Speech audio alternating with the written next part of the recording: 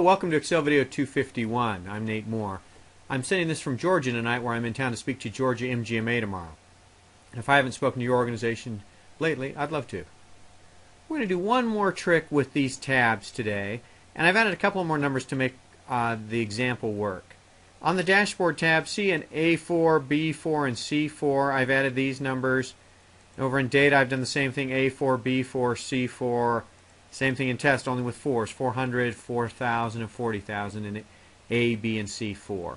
Back to the idea of if you have budgets or locations or regions or doctors or whatever on each of these tabs, what I want to show you today is a clever way to add all of the numbers, or you can do a couple of different functions, across tabs, as opposed to trying to write a formula that says equals this, and then we got to go plus and come over here and do this, and plus and come over here and do that. I mean, that works, but look what this formula is doing. See this 700? I did the same thing, and let me show you how I did it.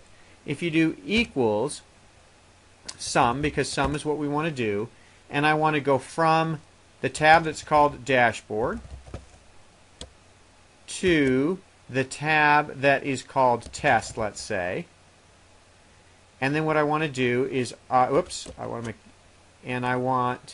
the cell A4.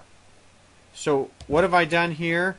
I want to sum from the tab called dashboard to the tab called test. So I'm going to get dashboard, data, and test. And the cell I want to sum is cell A4. And that's how I got the 700.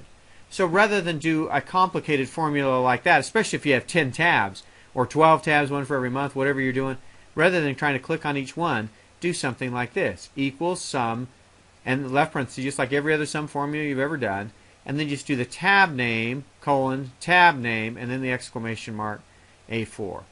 See, over here I have these three, data I have three more, test I have these three. I want to show you one last trick, and it's right here. Look at the difference in this formula. Equals sum from dashboard to test.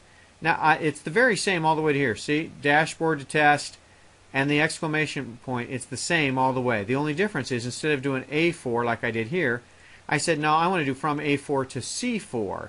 And so now what Excel is doing is it's going to each of these three tabs, and it's getting this one, adding all these, adding all these, and it's coming back over here and giving me the 77,700 number.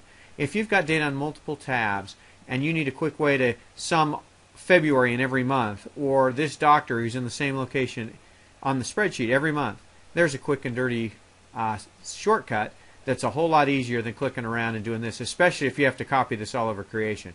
Because you could copy this and go, and see now instead of looking at A4, I'm looking at B4, and I've got all of these. See how much easier that is? It's a great little shortcut that I hope you'll find helpful. Thanks for watching.